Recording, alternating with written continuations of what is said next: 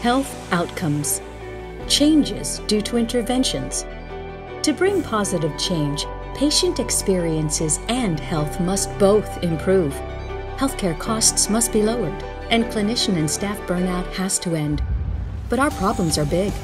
133 million Americans have at least one chronic disease. 500,000 people are dying every year from hospital errors, injuries, and infection. The shortage of primary care professionals will be as much as 100,000 in just the next 5 years. Big problems require bigger solutions. Positive change needs acceleration. It needs to happen now. But these are not so easy solutions that many don't want to hear, and even few are willing to talk about. How to lead such a change? How to discover, discuss, and disrupt healthcare to make a difference now? This is VITALS, Visionary Health Leadership in Action. Good afternoon, ladies and gentlemen. Welcome to VITALS. VITALS is meant to be an open and transparent forum for us to discuss America's biggest healthcare issues and how transformational leaders are leading change to improve the delivery of care, quality, and access. VITALS are the tools that these leaders use: value, innovation, technology, advocacy, leadership, and service. And before I introduce today's speaker, I do want to recognize that tomorrow is Veterans Day. Please go out of your way to recognize and thank a veteran for their service. I received an email today from one of our graduates, Dr. Fred Martinez, who is deployed at Al Ubaid Air Base with the 379th Expeditionary Medical Group. Our thoughts go out to him. This is his second deployment since I've had the opportunity to be present here at NeoMed. He and our other great veterans are out taking care of us and serving our country. Today is also the 247th birthday of the United States Marine Corps. With Veterans Day and the Marine Corps' birthday, there couldn't be a more appropriate leader to speak to us today in the VITALS Forum. I don't want to miss anything on this very important speaker who could be looked at as a leader of leaders. So I'm going to break with tradition and actually read directly from his bio because I don't want to miss any of the important details. Today, we're going to hear from Vice Admiral Dr. Forrest Faison, a Norfolk, Virginia, and Cleveland, Ohio native who received his bachelor's degree at Wake Forest University and then went on to receive his Doctor of Medicine and Surgery at the Uniformed Services University of the Health Sciences. He completed his residency in pediatrics at Naval Hospital San Diego and completed fellowship training in neurodevelopmental pediatrics at the University of Washington. Dr. Faison served as the 38th Surgeon General of the Navy up until December of 2019. As Surgeon General, CEO, and Chief Medical Officer, he was responsible for the global Navy and Marine Corps healthcare system and all medical care to Navy and Marine Corps units, personnel, and other eligible beneficiaries. He led a team of over 67,000, caring for 2.6 million patients in 128 medical centers, hospitals, and clinics, in addition to 2 1,000-bed hospital ships with an annual operating budget of $9.6 billion and over $3 billion in research funding. He also led a global medical education enterprise of over 140 fully accredited graduate education training programs, serving over 1,000 physicians and 5,000 nurses and medical technicians. Before his service as the Navy's Surgeon General, Dr. Faison also served as Deputy Surgeon General and as Commander, Navy Medicine West, where he coordinated the Navy's medical support and relief operations, the government of Japan during Fukushima earthquake and tsunami, and Navy's Chief of Health Operations. He also led the Navy's relief effort for earthquake-ravaged Haiti. Dr. Faison was most recently the Senior Vice President for Research and Innovation and Chief Health Strategy and Chief Medical Officer at Cleveland State University. He is an internationally recognized and published author and speaker on leadership, high reliability healthcare, and value-based care, virtual care, social determinants of health and health disparities, and the future of healthcare. The way you assess a leader best is how the people they're leading think about them. On a personal note, before I joined NeoMed, I had the pleasure and honor of spending time on the USS Mercy off the coast of Malaysia for Pacific Partnership. And there I had the opportunity to hear from hundreds of Navy shipmen and Navy enlisted members who were speaking about this incredible leader they had and how excited they were to be able to meet him that day. And I looked over near the serving line in the cafeteria, and there was Dr. Faison. This is the person they were speaking of. Really excited to have Dr. Faison with us here today. Please join me on the stage. Thank you. Thank you so much. Thank you. Well, good afternoon, everyone. I'll tell you, it's wonderful to be back home in Ohio and also be here at NeoMed. It's a real privilege and honor for me to have the opportunity to speak with you today. What an amazing institution. You all are doing some incredible, incredible things here. And I just want to say thank you for that. You know, the folks that you help, you may never meet, but I will tell you they are more grateful than you will ever know. And so I want to say thank you for that. I want to talk a little bit about today and do a deep dive, military term, on a concept that we've all known about, that even some of us even talk about, and is the foundation of medicine. And that is, we care for people. We care for our patients. But what does that really mean?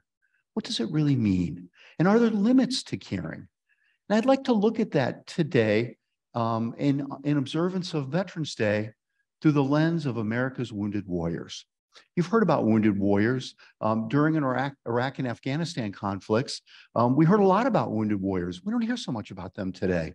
And we'll talk about why that is and what that means going forward. So I'd like you to think about, what does it mean to care for our patients? Are there limits to that? Does caring end at the front door of the clinic? And how does that apply to wounded warriors and to other populations that we'll talk about?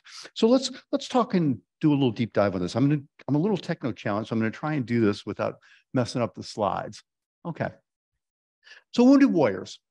You know, in Iraq and Afghanistan, we had the highest combat survival in recorded history. And we have data going back to the Revolutionary War. If you had a survivable injury on the battlefield, you had a 97% chance of survival, 97%. We were routinely saving men and women who would have died in any previous conflict. And these are young men and women in their early 20s, late teens, who came home alive and with their entire lives ahead of them. 97% combat survival. The nation spared no expense to care for them. We had every advantage in those conflicts, from time of injury all the way back to care at Walter Reed, San Antonio, and San Diego. We spared no expense to care for them and to rehabilitate and help them to recover. And again, every single one of them had their entire lives ahead of them. No expense was spared during those conflicts to care for those young men and women and set them up for success going forward. This was a population of men and women, our patients, who had volunteered to serve, raised their hand when the nation needed them and said, "Send me." And we spared no expense to care for them and to help them recover from their injuries. So what happened to them? Since we don't hear too much about them, what happened to these men and women after they left? 98% of them did not return to active duty. They went on and back to civilian life, back to their homes where they came from. What happened to these wounded warriors? As near as we can tell, and there's not good data on this, there are a little over 152,000 men and women that could be considered wounded warriors. And that runs the gamut from those with traumatic brain injury and post-traumatic stress disorder, all the way through amputees. These are American heroes, and there are about 152,000 of them. Approximately 22,000 veterans are homeless. What you can't see is very well is that picture in the background with those tents. When I was privileged to be the commander of the medical center in San Diego. San Diego is a very military-friendly town. It's the home of the 3rd Fleet of the Navy. A lot of military veterans live there and are employed there. It is a very military-friendly town. But despite being military-friendly town, there were approximately 1,000 homeless veterans living in Balboa Park, which is the big city park in the center of town. Most of them were in their early 20s because they came back to San Diego. And as you know, to get a job today, you got to have a network. Well, it's hard to have a network when you're in combat, and then you come home to all-engrossing medical care and recovery. So they left to go to the civilian sector with no network, and they were homeless. So we took our tents, and every year, twice a year, we set up those tents in Balboa Park for what was called Operation Homefront, to help care for them and veteran stand down. And we would bring these homeless vets in and give them immunizations, make sure they had clothes, try and find them a place to live. If they had substance abuse issues, we got them into treatment, got them eyeglasses if they needed it. And I always gave the opening talk to the people that volunteered to help run this. And one year when I did this, there was a young man that the entire time I was talking, this young man probably was about 24 years old, no shoes, homeless, stood at attention the entire time I was talking. And I went up and talked to him, and his story was pretty typical. Came from a tiny town in the Midwest, joined the Army as a way to better himself, was wounded, got out, couldn't get a job, and was living in Balboa Park. So we took him under our wings, of course, and took care of him. So 20,000 were homeless. Approximately 36,000 have got substance abuse issues. Interestingly, in the Veterans Village, which is a institution in San Diego that cares for homeless veterans, 85% of the females have got substance abuse issues, 85%. So what's our plan for that? And we'll talk about that in just a second. 1 out of every 4 veterans has had suicidal ideation, and every single day, 20 veterans kill themselves. Every single day. The preponderance of those are veterans from OIF and Operation Enduring Freedom. Approximately 20%, 1 out of 5, have got post-traumatic stress disorder. And you know, as we do longitudinal studies, that if you have untreated PTSD, you have a 200% increased risk of developing a chronic disease because you don't take care of yourself. So a lot of these challenges are ahead. 16% of these veterans are unemployed. And of those that are disabled, if you look at the maximum payout that the VA will provide these veterans, it is less than what they need and less than the average cost of living. And when you compare it to what's required for a living wage, it's less than a living wage. So what's our plan for that? And we'll talk about that in just a second. All right. Well, I'm stuck here. There we go. Okay. Well, that gap is getting worse. That gap is getting worse. Every year, the VA increases the cost of living adjustments for the disability benefits that wounded warriors get. And that cost of living adjustment is anywhere from 2.5% to almost 6% this year, which is great, except when you realize inflationary growth is at 8.5%. And there's wide variation. And I put some of the inflationary numbers from the Midwest here so you could see this. Furthermore, because of inflation, there had always been a safety net of philanthropic organizations to care for folks and make up the difference. But because of inflationary challenges of Americans today, giving to those philanthropic organizations is decreased. I'm on the board of a philanthropic organization that cares for wounded warriors. We've seen a 20% decrease over the last year in donations. So worsening inflation, Their disability pay and benefits is not keeping pace.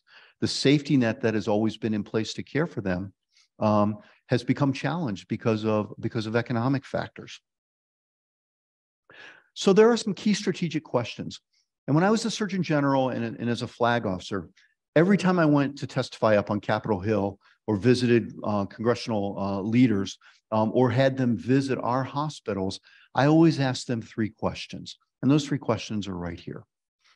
Less than 1% of our nation serves today in uniform. Less than 1% will wear the cloth of our nation.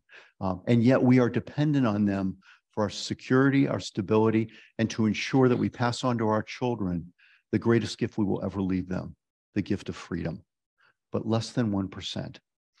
And because of advances in medical practice and other technological innovations, they are coming home wounded, but they're surviving their injuries with their entire life ahead of them.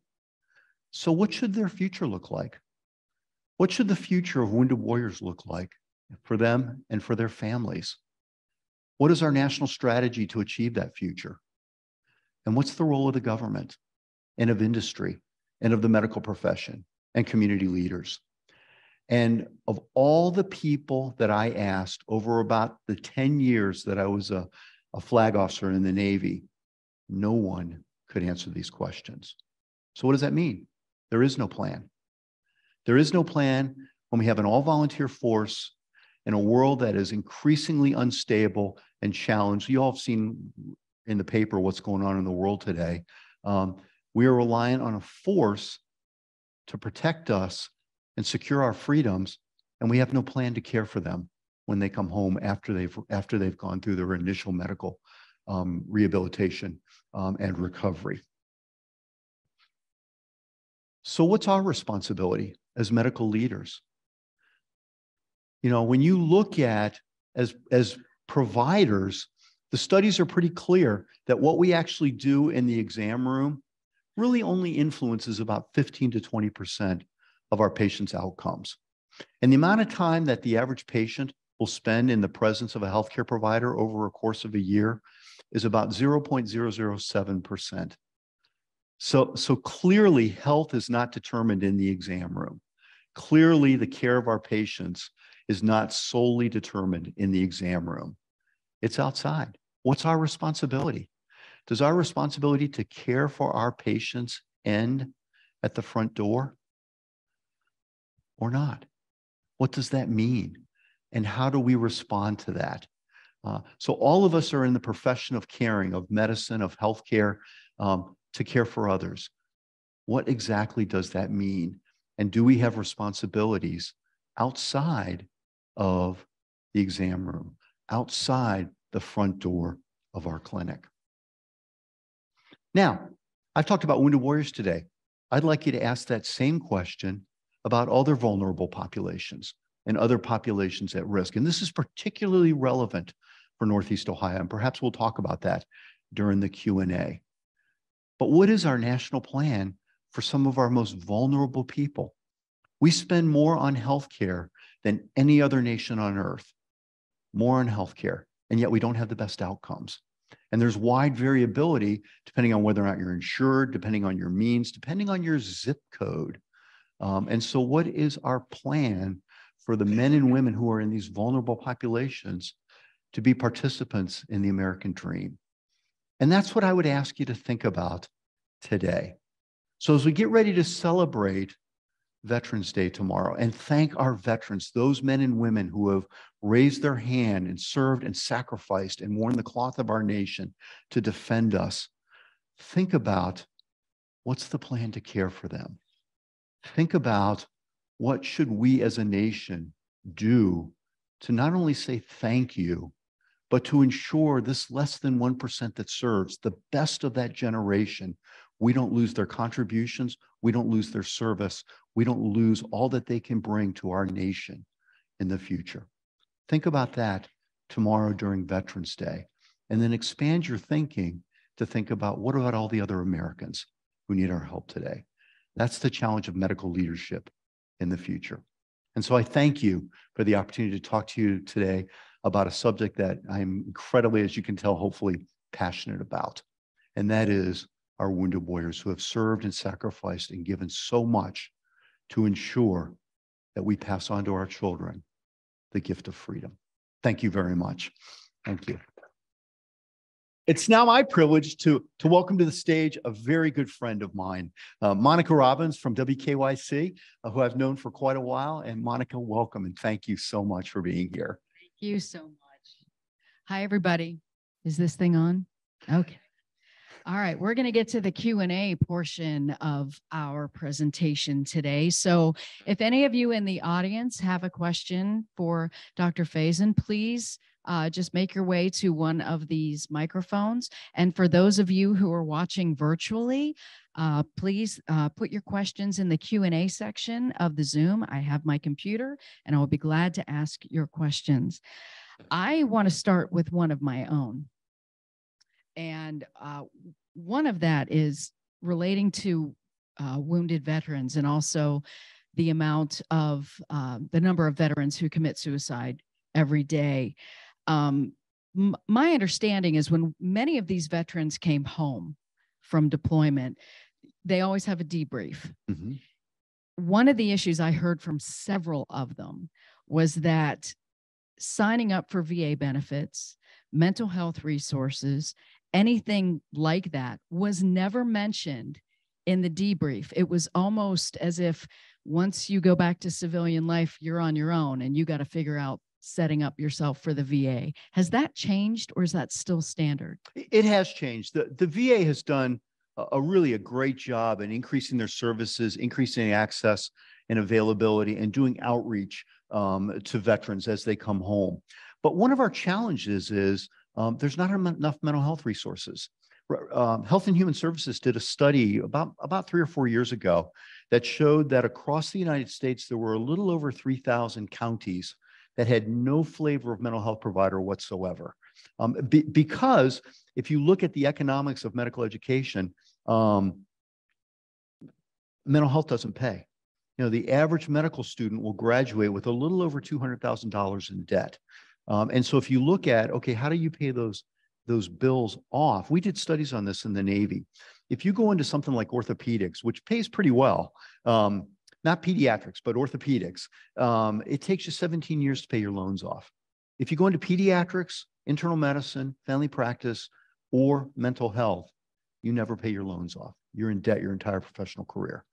And so people are not going into mental health because they've got to pay their loans off. So we have a challenge, not just with the wounded warriors and the veterans, but how do we provide mental health services for all Americans? And so what you're seeing in the wounded warriors and with the veterans is a microcosm of a much larger issue that our nation is facing, of ensuring that what drives what services are available and offered isn't economics, but the needs of Americans. All right. Let me go to Rod's question.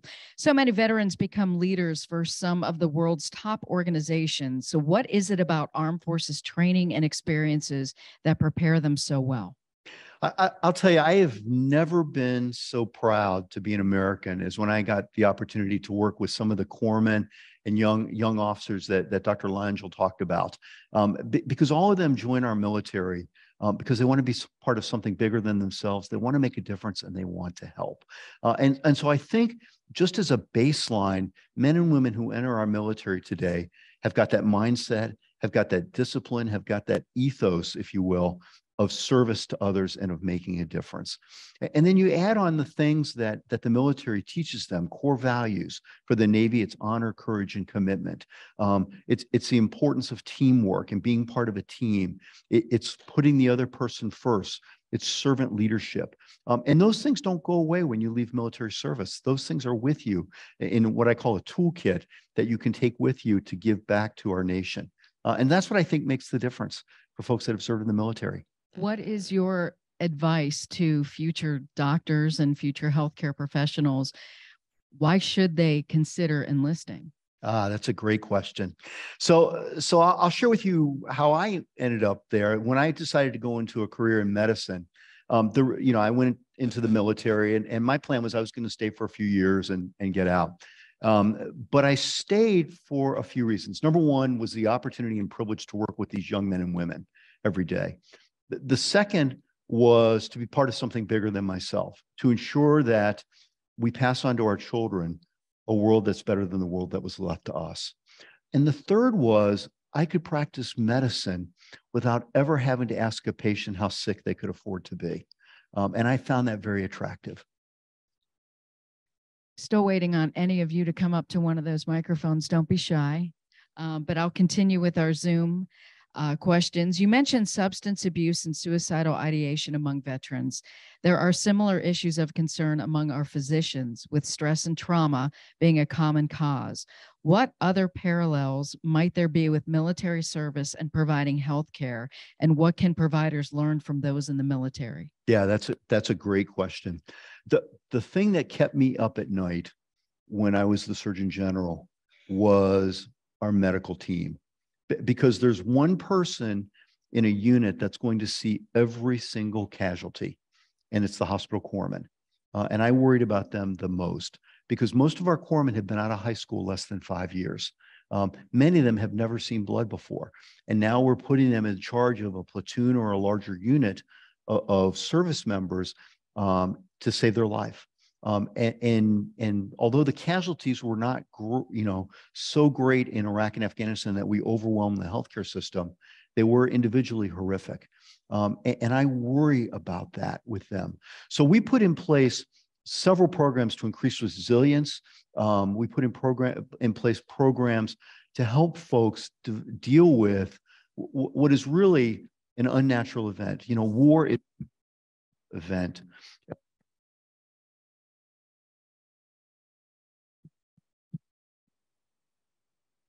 Our suicide amongst our corpsmen, we really didn't have suicide, And the other thing that we did was to what Dr. Langell talked about. We made people feel like they were part of a family, and when you're part of a family, family members look out for each other. And so putting in place programs to increase resilience, to help them deal with these things, and setting a mindset of, hey, we're all part of a family here and we care for each other, I think really bore fruit for us. One of our Zoom participants writes, I think we should deliver this information to our politicians and the president's office. I'm sure they do not know about this, and that's the reason they do not help our veterans. It will be good to bring to our politicians' attention so they can deliver your message to the president's office. Have you ever tried to deliver this information? How many times have you spoke on the Hill? Yeah. So I testified probably on the Hill more times than I can count, and visited with folks. And every time I was on the Hill, I talked about this, because one of the jobs of leadership is to raise the tough issues. Because if you won't do it, who will? They put you in leadership positions not to be popular, not to sing happy tunes, but to tackle these tough issues and bring them to leadership attention. And so every time I was on the Hill, I did that. But our elected officials have got challenges just like others, and this is one. And so I think it's a recurring issue of just continuing to remind them that, hey, you have an all-volunteer force, and today less than 1% of our nation serves, and our stability, our way of life, our United States, if you will, is dependent on global security, especially now, because we're in a global economy.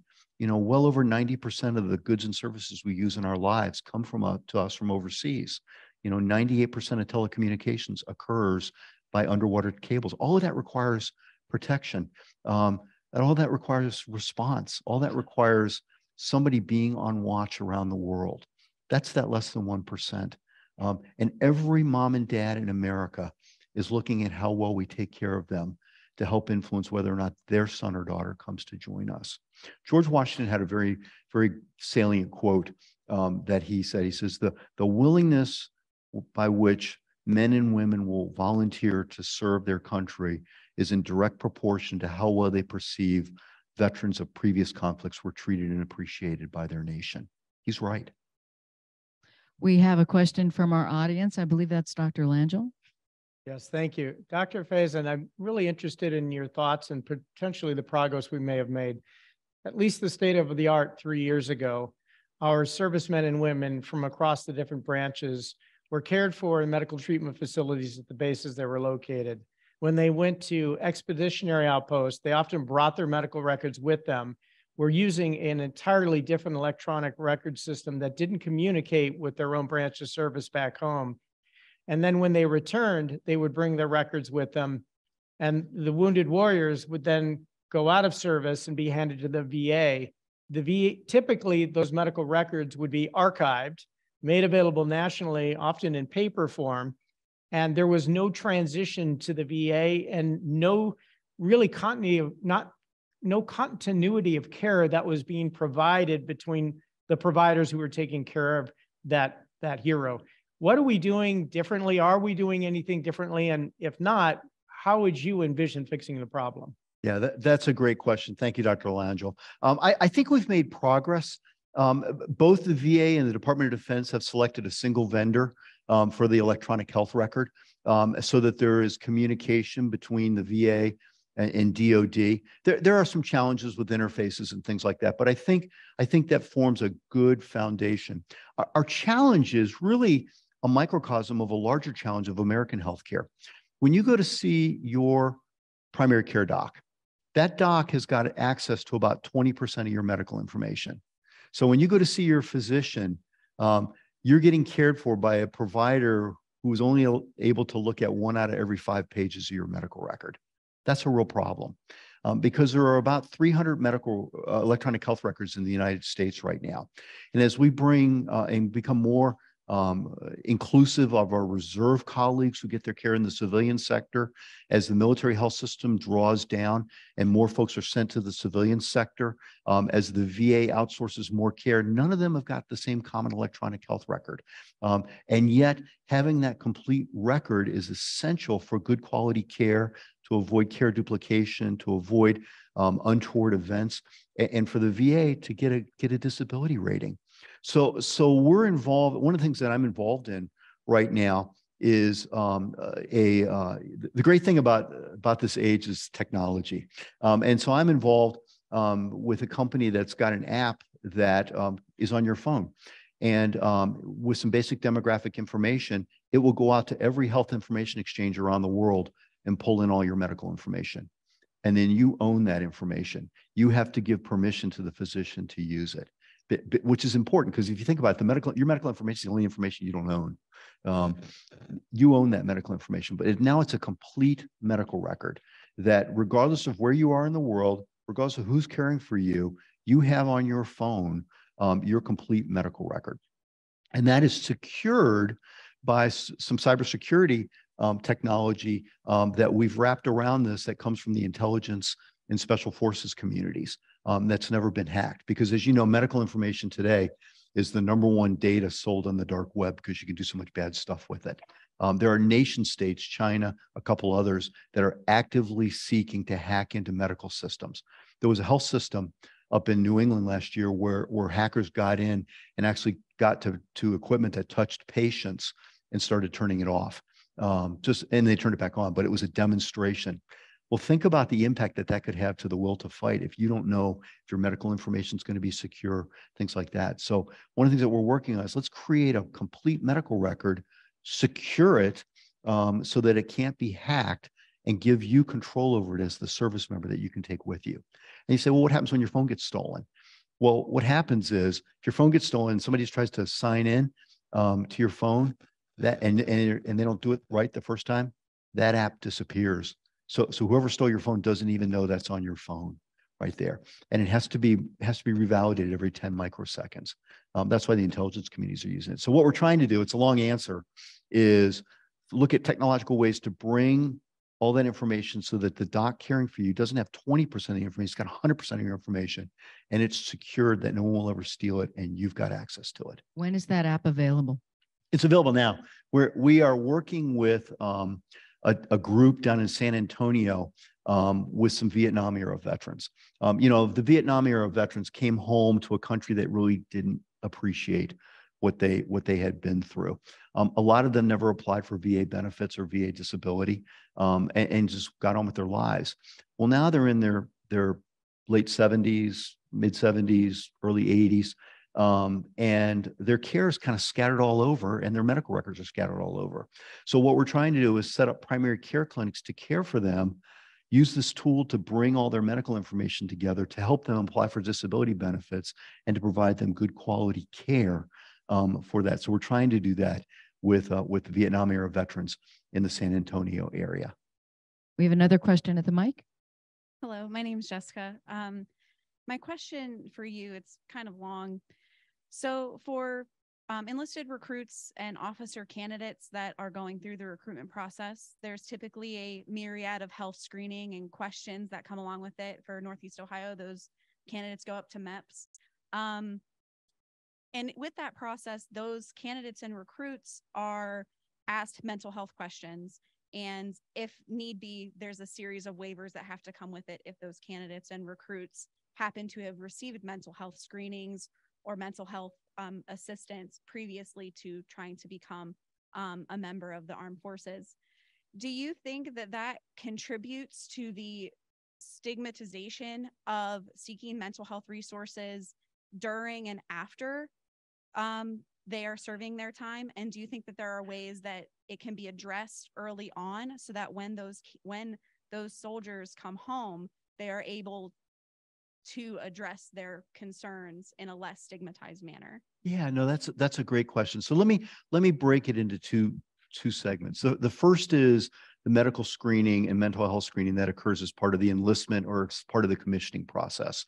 The reason that that's done is because service members need to be what's called worldwide deployable. You don't always know when the next conflict's going to occur or where you're going to need to go tonight to protect our country.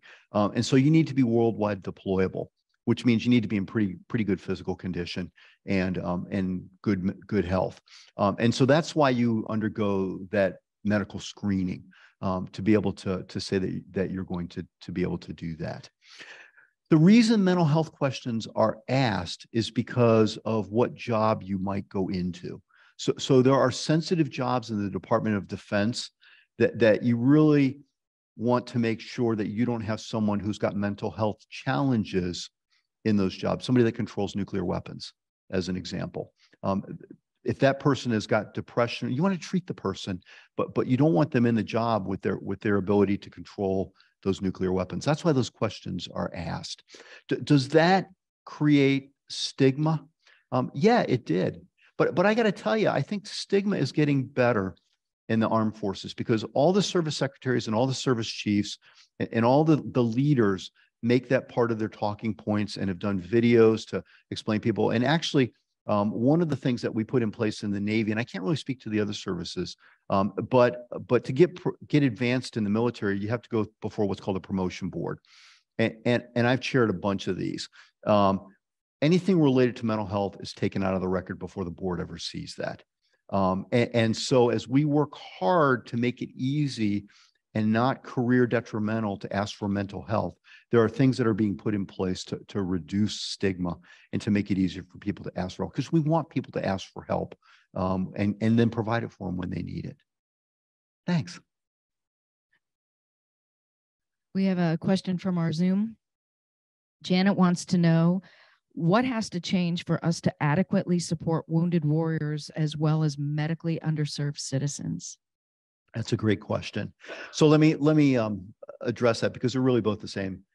You have to have a vision. What are you going to commit to? What does success look like? And so you've got all these wounded warriors, you've got these underserved populations that we've talked about. What is success? And we can talk about Cleveland with the underserved population if you like, but you have to first start with what is success? And then what are the elements that have to be in place for you to achieve success? And then what are the challenges in each of those areas? And then what are some potential ways ahead? What are the risks? And then most importantly, what are the resource requirements? And then how do you prioritize that? We don't have that right now because there's a lot of things that are consuming the attention of our elected officials. I'll just leave it at that. And the focal length for folks tends to be anywhere from 2 years to the next election cycle. And so the ability to step back and create a long-term plan, a vision, if you will, is very challenged. In American healthcare writ large, it's very fragmented. Healthcare in our nation right now is very fragmented. And there are perverse incentives in places. You know, as I look at how do we implement value-based care, just as an example, where the health system becomes responsible for the care and outcomes of its patients, well, does that create perverse incentives so that if you've got a pre-existing condition, then we're not going to take you into our health system? I know there's laws against that, but okay.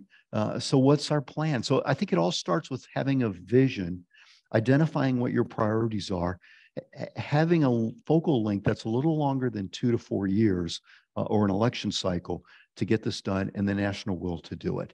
And so I think that's what's important right now. And that's easier said than done. Like I say, there are people that benefit from the status quo. There are people that benefit from the fragmentation, but there is incredible need to look at the wealthiest country on the face of the earth that spends more on healthcare than any other nation on earth by a lot. And yet we have, in some cases, outcomes that are below third world nations. We have work to do, but it starts with having a vision. To our microphone. Yeah. Dr. Faison, thank you. Thank you for your service. I'd just like to, I'm wondering what kind of recommendations would you have to a medical school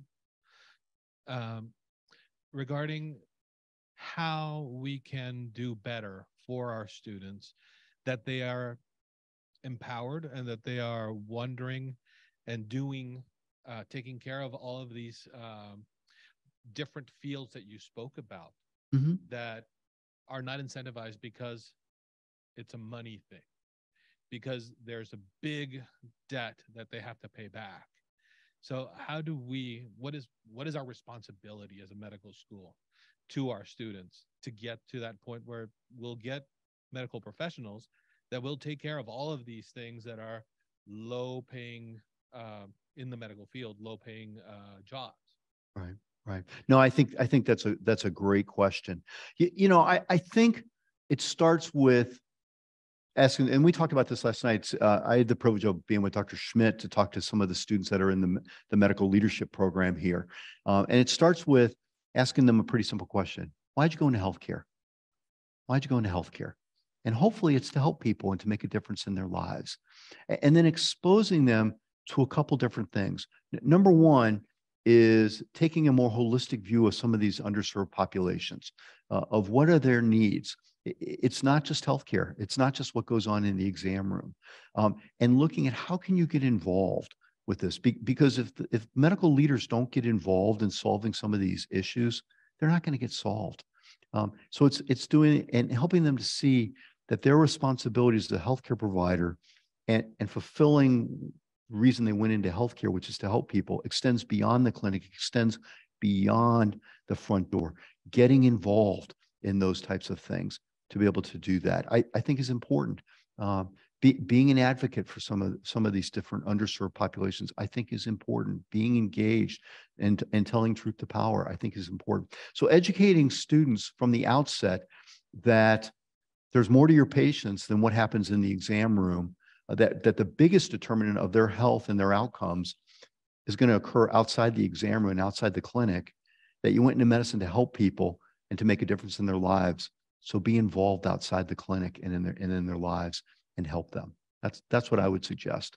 It's expanding the aperture, if you will. You know, when I went to medical school, I learned about histology. I learned about the Krebs cycle. I'm not saying I remember the Krebs cycle, but I learned about all these different things, the science of medicine. But the art of medicine and of caring for others frequently involves non-medical issues that we have to be involved in as healthcare leaders. And again, Northeast Ohio has got many challenges in this area that cry for medical leadership to get involved, create a vision, create priorities, create that coalition of support to be able to make a difference. It's not going to happen just inside the exam room. Thanks. I want to go from that back to your George Washington comment about parents letting their children enter the armed services. At this time, we're at an all-time low of enlisting and recruitment. So we just saw Congress a few months ago finally approve benefits for burn pit issues that our veterans are dealing with. We're also, your stats are incredibly concerning. Is this the reason why we're seeing such a decline, or is it just there's a generational thing and there's no interest anymore? Yeah, that's a great question. So only about 1 out of every 4 graduating high school seniors is even eligible to come on active duty because of physical issues, because of legal issues, drug issues, things like that. So really only about 1 out of 4 are even eligible to come into the military today. And of those that graduate, you're looking at the top tier performers in graduating high school classes, things like that. You're now competing with the Googles of the world, with employers that are probably going to pay better benefits and are not going to send you someplace where somebody's going to shoot at you. And so it becomes a competitive job market to get people to come into the military. I think that's the challenge. This influences it. Today, every mom and dad, because when I was a Surgeon General, as I would go around talking to folks, every mom and dad said, we look at how well you take care of people. And then that helps influence whether or not we advise our son or daughter to go on active duty. So I think it's the reality of your ability to come on active duty. I think it's that it's a competitive job market now, that folks have got other options. And with each passing year, given that less than 1% of our nation serves in uniform, then what we're starting to see is a divergence of the military community from the general population.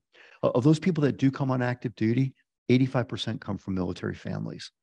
So we're not getting most of our recruits today from the general population. They're the sons and daughters of military people that are already serving, and they've all got options. So I think that's the challenge. Another question from our Zoom. Much of the talk about veterans' mental health care is dealt with after they return to civilian life. Is there any mental health treatment for our active military while they're on assignment and in these stressful environments? Oh, absolutely. Absolutely. We increased our mental health scholarships for people going into mental health professions. And this is not just psychiatrists, psychologists, this is social workers and others. And again, I can speak mostly about the Navy, but this is true for all the services. We increased by 70%. We started embedding mental health providers into operational platforms. We put in place policies so that if you needed mental health, and you go to make an appointment, when you need mental health, you need mental health, not 7 or 10 or 30 days from now. Same day access for folks. And we destigmatized to the extent we can. So we got rid of all the signs that said mental health clinic, because that was a big detractor, things like that, made it easier to get in. And then we took those young corpsmen and we gave them basic training on mental health and when to refer people and when to ask for help. Because if you're 21 years old, you're not going to be talking to a guy that looks like your parents. You're going to talk to a peer. And so we found that one of our strongest advocates for getting people mental health services was those corpsmen, because they were seen as peer. They're frequently the first people that folks in trouble will reach out to. So we've put in place a lot of different things to help people get access. And then we invested in alternative therapies, things that I don't know how it works, but it works. So, I don't necessarily care how it works as long as it works. Acupuncture for stress reduction, transcranial magnetic resonance, and some of these things that perhaps the data isn't full and complete yet, but there's enough data to suggest that it's helpful. And we invested in those things and made it easy to get. Another question. There's a shortage of personnel in both military and in many areas of healthcare. At NeoMed, we've been disrupting medical education and models of care with new programs in allied health and advocating for new positions in healthcare that allow us to train them so others can practice at the top of their license. How has the military leadership dealt with these shortages? Yeah, that's a great question. And again, it's a microcosm of our nation. I saw one of the statistics that were quoted in the video before we started was the projected shortage of medical providers going forward because of the rise of competing career paths. My kids are a good example of this, but both of my kids, my daughter will graduate college this year. My son's already in the industry. Both of my kids are in cybersecurity and computer science. And I asked them, I said, hey, what about medicine? You know, the kind of the family business. And they said, Dad, why would we go through all that training and incur all that debt when we can get right out, go into a computer job and make more money than you? I can't really argue with that. So we've seen the rise of competing career paths that for the first time have challenged the medical profession to say, hey, we need to get out there and say, hey, here's the benefits of a career in medicine. Here is the satisfaction, the sense of worth and fulfillment that you get from a career path in that. And then we need to make it affordable. So one of the things that the military has invested very heavily in is scholarship programs. So we've invested so that you can go into primary care and mental health, and we'll pay the tuition, and we'll pay the expenses for that. And in exchange for a certain number of years of service, you walk away debt free and get on with your life in a career that we need you to be in. For our enlisted folks, we've worked with Congress to expand the Montgomery GI Bill benefits. For that, we have a ways to go with that. But if you come and be part of our team, then we will help you go to college and get your degree. One of the areas that we've worked in is our independent duty corpsmen. We have these young enlisted folks that we make basically super EMTs on steroids, and they go out as independent practitioners. There's no civilian equivalent for them in this. So when they get out, they don't have a job because they're not licensed, they're not licensed practitioners, things like that. But there are states where there are huge areas of underserved populations. So we've worked with two states that come to mind as Wisconsin and Virginia, where we'll take these independent duty corpsmen and put them in these underserved communities to take care of those communities. The state will give them a paycheck, and that will allow them to go to college to get their degree and still have a job, and at the same time meet an incredibly growing need in some of these states to care for people. So there are a variety of different things that we've done to make it more attractive to go to healthcare. All right. If a doctor has a recent veteran as a patient, are there specific questions they should be asking? I think the most important question is, how you doing? How you doing? How's things going? You know, when you transition out of the military, PTSD, TBI, all that stuff aside, you're transitioning from a very different way of life into a civilian community that, for the most part, is not going to really understand what it is you've been through. You know, we deal a lot with this with transitioning veterans as they go to get jobs. You know, if you've got a certain job in the military, those skills may translate very well to the civilian sector. But if the person that's hiring you doesn't understand what it is you did because they never served in the military, that's a problem getting a job, helping them build networks, things like that. All these different things that many of us take for granted are real challenges. So I think the most important thing you can ask is, how you doing? How you doing? How's things going? How's your family doing? And then I ask them, are you plugged in with the VA? Because what we're finding, and you mentioned this a little bit earlier, is not everybody gets the same information about, hey, there's this great organization out there called the Veterans Administration. You know, the one here in Cleveland is one of the top ones in the country, the Stokes Medical Center. Amazing care there. Are you plugged in with them? You know, have you filed for disability benefits? Do you understand your benefits? If you just ask those two questions, how you doing and are you plugged in with the VA, I think you will have addressed well over 90% of the needs of those folks. Yeah. No, that's okay. Thank you. I just wanted to, first of all, thank you for your service as a daughter of a veteran, a sister of a veteran, and a wife of a veteran. I know very much what the sacrifices of the family and your family has gone through for you to be where you are today. So again, thank you. The question I had, I wanted to give you an opportunity to kind of go back on your wounded warrior thing and kind of tell our medical students and us, how can we get involved here in our local community with those kind of grassroots projects and make a difference right here in our little community that we have. What kind of advice do you have for us to do that? Absolutely. There are a variety of different ways to get involved with supporting veterans, and it's easy. You know, one is volunteering at the VA. It's an amazing place. And you go to the Stokes, because I used to live near there when I was living in Cleveland, and just go over and talk to the veterans. They've all got amazing stories, but you can volunteer there. The Marines run Toys for Tots every year. You know, my wife and I have been involved in this for a number of years. You can go there and meet veterans and look at support opportunities for them. Philanthropic organizations, there's a variety of different charitable organizations that are actually national organizations. I'm on the board of the Semper Fi Fund. The Semper Fi takes care of wounded warriors, and it provides lifelong case management support, which many don't provide. But you can get involved in those types of things. You can get involved in a variety of different ways. It's just getting plugged in with those areas that are serving veterans. Another area that's unique to Cleveland, and it's Navy, but again, the other services have got similar things. The Navy is building a new ship, the USS Cleveland. And there is an organization, the Cleveland Heritage Foundation, they're here to support that ship and to support veterans in the greater Cleveland area that you can get involved in. They do a lot of outreach and fundraising for veterans, and not just Navy veterans, but all veterans. And so you can get involved in those. So there's a variety of different ways to plug in and just talk to these folks. They're just got amazing stories. This is minor too. I'm one for just providing information, but I usually do. It was mission 22. Now it could be mission 20, but every day I would do 20 push-ups and videotape and throw them on my social media with clues on what to tell veterans who may be considering suicide.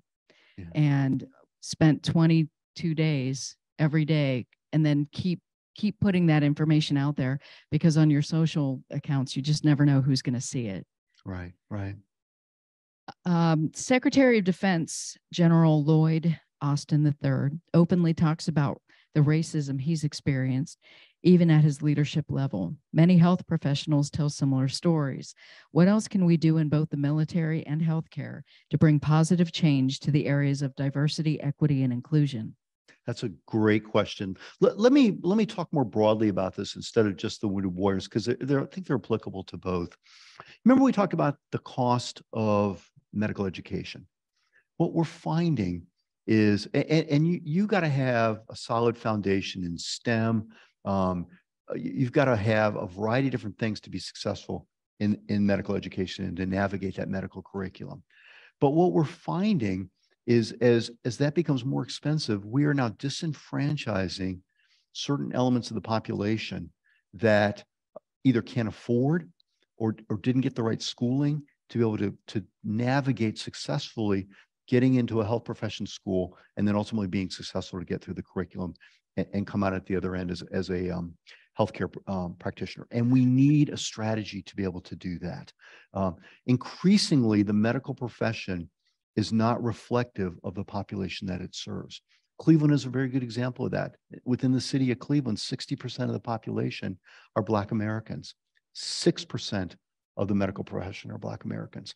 And there are very good studies that show that if your doctor doesn't look like you, you are much less likely to follow their advice, which is a real problem when you've got compliance issues or chronic disease issues and things like that. And that's on top of, in certain demographic segments, generational distrust of organized medicine. So we have got to have a strategy to be able to increase diversity of the medical profession. That's one of the things that I was privileged to work on when I was at Cleveland State, is how do we get the medical profession, all specialties, to be more reflective of the population that it serves.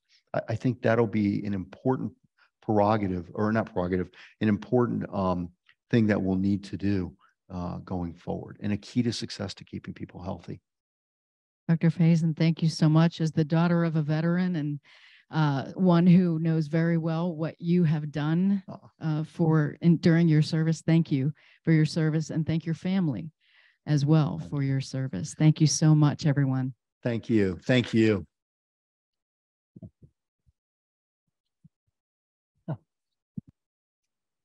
Thank you, Monica. Thank you, Dr. Faison. And thank you for that great talk, sharing all the wonderful work you have done in the military and the work you're doing now for our nation's wounded warriors. Behalf of the university, a big thank you to all the veterans out there who are seeing this. Ladies and gentlemen, thank you for your attendance today. We will be continuing the VITALS series on Thursday, December 1st with our next speaker. We're expecting Dr. Bernard Faisal to be sharing information on global health with us. Until then, please stay active and please stay engaged to make change. Thank you. This is VITALS, Visionary Health Leadership in Action.